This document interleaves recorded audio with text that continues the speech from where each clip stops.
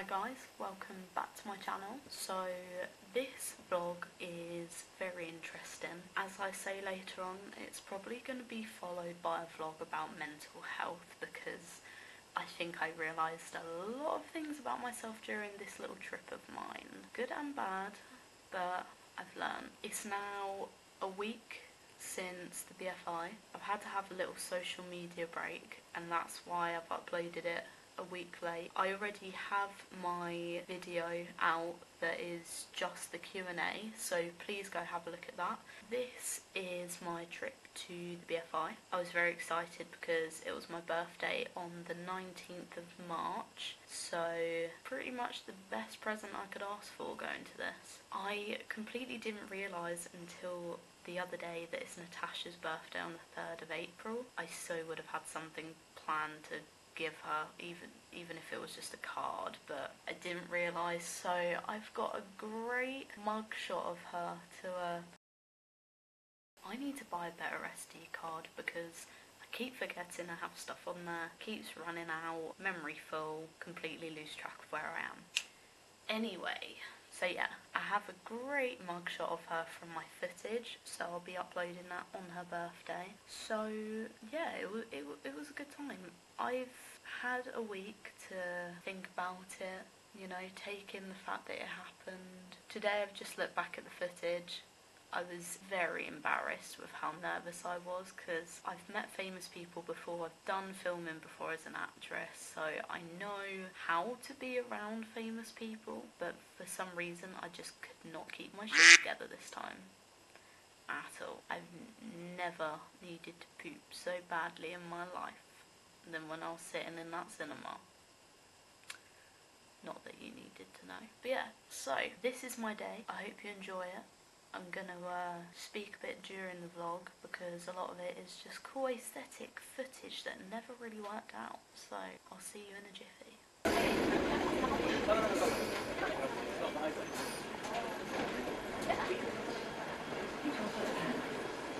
Change here. Good evening guys. So I'm currently at Waterloo Station having a nice little coffee and have a lovely view of the station. But why am I here, you ask? Well, today is the 23rd of March and the BFI Flare Festival is currently on, and being a queer film reviewist that I am, I have to go see a film. Now, I think it was only released 3 weeks ago that Carmilla was being shown there. Not as part of a film competition, but because it was chosen out of popularity, I think. But yeah, I'm going to see that. I'm really excited. And 2 days before, it was announced that Natasha is coming to do a Q&A. Q&A. Oh my god, so excited. I have my question ready.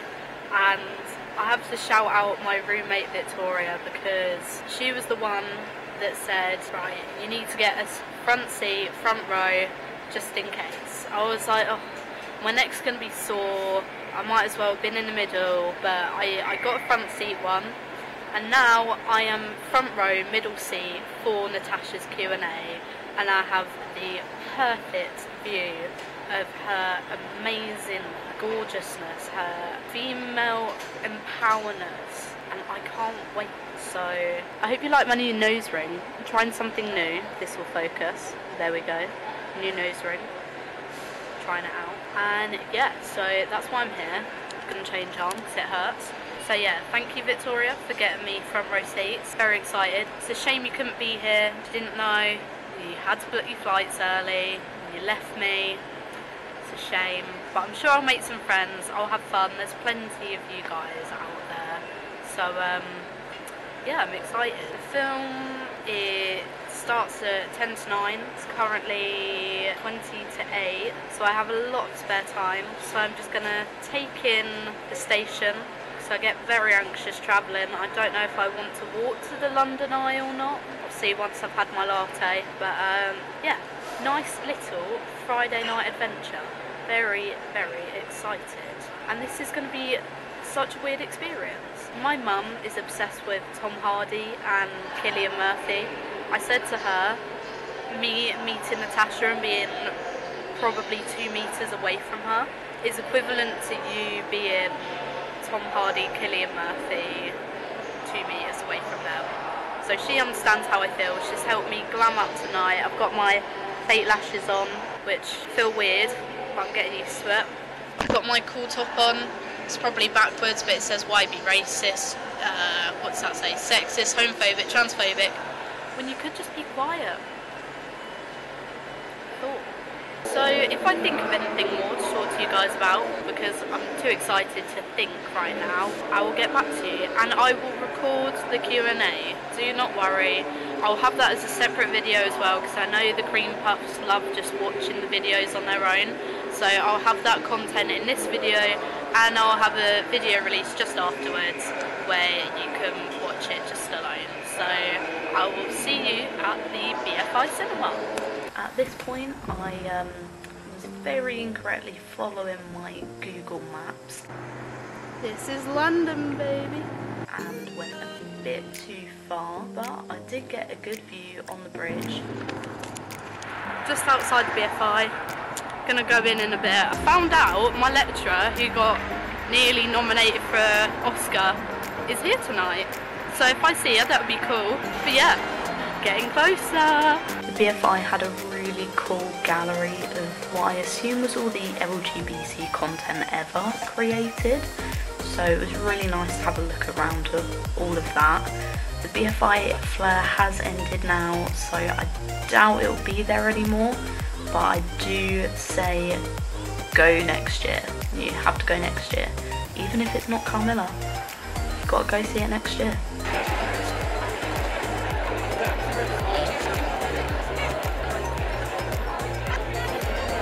This is the cinema. Had the front row seat. Thank you, Victoria. This is when it wasn't that filled up, but I had got there very early because Organise Me does.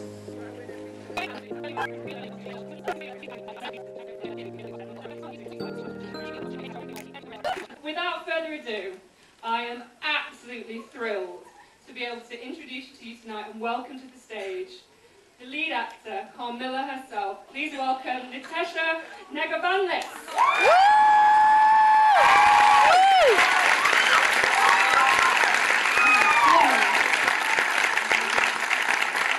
Wow, this is so exciting. I am so happy to be here, so thank you so much.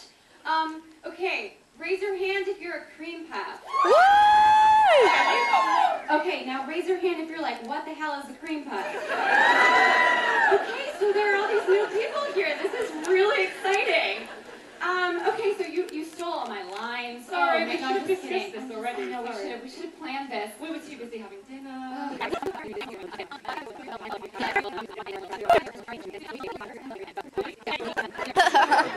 See ya.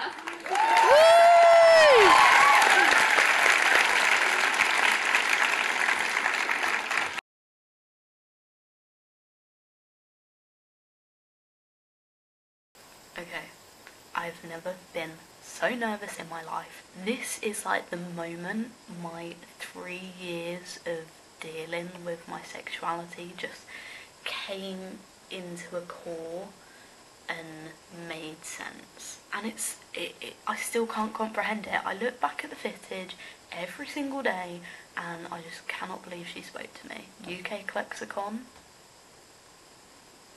you're gonna see me there. Am I sorry? None of these people will watch it if I'm not Carmilla. Thank you, that means a lot. I am very worried about bigger places. Hello. Hello. I just want to firstly thank you for all the love and passion that you put into Carmilla and that everyone else puts into it, because I study film and it's definitely helped my drive to make more diverse representation in film. My question is, from series 1 to development primetime series, in the production side of things, what do you think is making Carmilla so popular? Like, is it the writing? Is it the casting? Is it the diversement in the crew? What do you think it is, production-wise? Oh, wow. I'm just an actor on this particular project, so I do feel like I'm not maybe the best person to answer that question, because I haven't been involved in any of the development or the production on this particular thing. I'm a little bit biased. I dare say it's the chemistry between Elise and me. Always. And like also the fact that fan outreach and youth outreach is really, really important to me. That maybe makes me sound like an arrogant jerk. I think also a big part of its success is that audiences were clearly very starved for positive queer representation. So I do think the fact that it is a very feminist, female-forward, queer series with also a non-binary character, which is so unique and wonderful and important. I love Caitlin. I think that they do a fantastic job at playing their character. I think all of those aspects really, really add to it. And I also think it was really wonderful that we had a director that really made sure it wasn't shot for the male gaze. This film that love scene was directed by a guy, believe it or not, a straight man. And I think that he was really generous and wonderful and respectful of making sure that we were able to portray it the way that we wanted to do it.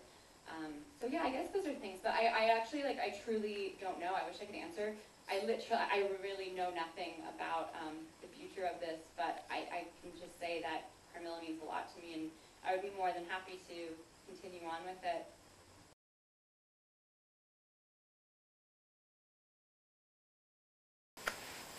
Basically, I didn't want to record this bit because why would you record yourself having a conversation with someone? It just doesn't make sense. But I saw someone run right up to her as soon as it finished and give her some sort of present or something. So I thought, okay, it's my chance. I need to get in there. So I ran up to the stage, as did every other cream puff in the audience. We all stood around. I think Natasha felt a bit overwhelmed. She didn't expect so many of us to be at a film festival. But, I mean, come on. We're dedicated, we're gonna do that. So yeah, she was up there and I asked for my magazine to be signed. I will have to show you in another vlog because I don't have it on me and I'm not home at the minute, which is a bit sad. But I did get it signed and I felt very lucky and I'm going to frame it. It was my Lucid magazine. Definitely gonna be framed somewhere in my room. It's now my shrine. It's my shrine of Natasha, just a magazine. So it's going to be not weird at all. So yeah, I got that signed. Nearly every other person wanted something signed, but no one brought a pen. I was the only one, because I'm an overthinker, again, that remembered a pen.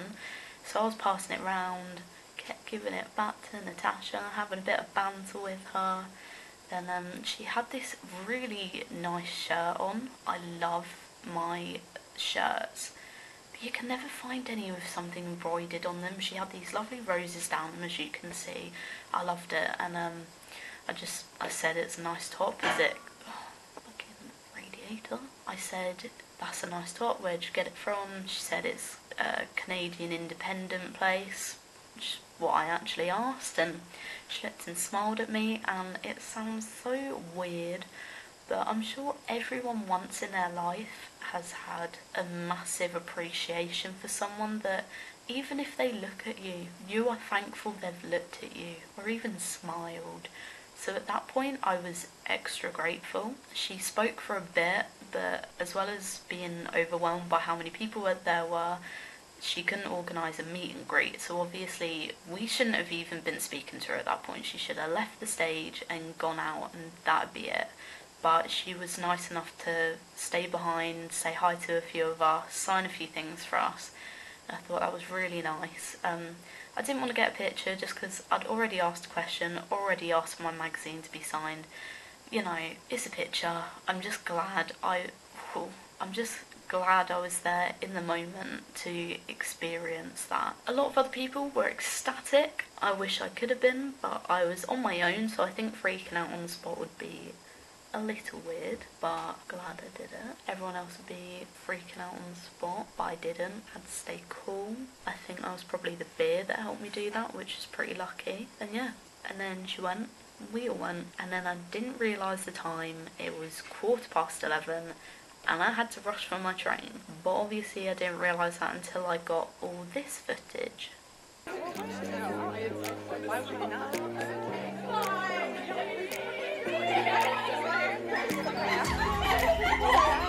Well, Mel. Oh my god. Freaking Mel. I'm Don't freak out too much. I like the t-shirt. Thank you, thank you. Oh, specifically for this festival.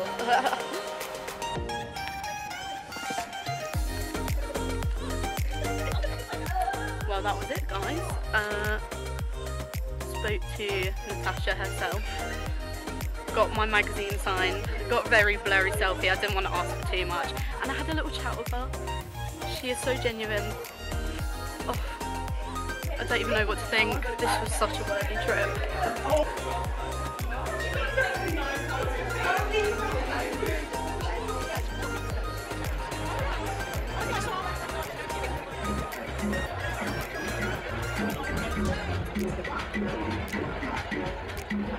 I am literally just running around the building at this point.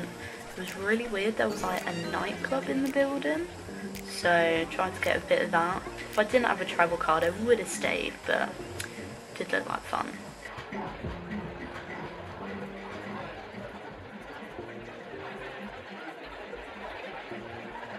It is approximately 1:35 AM in the UK right now. I'm having to be very quiet because my parents are in bed and I'm home from uni, but tonight was insane.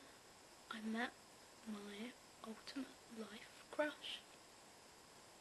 I met her, spoke to her, got my magazine signed, complimented her shirt, and I trembled like asking her a question. I'm trembling.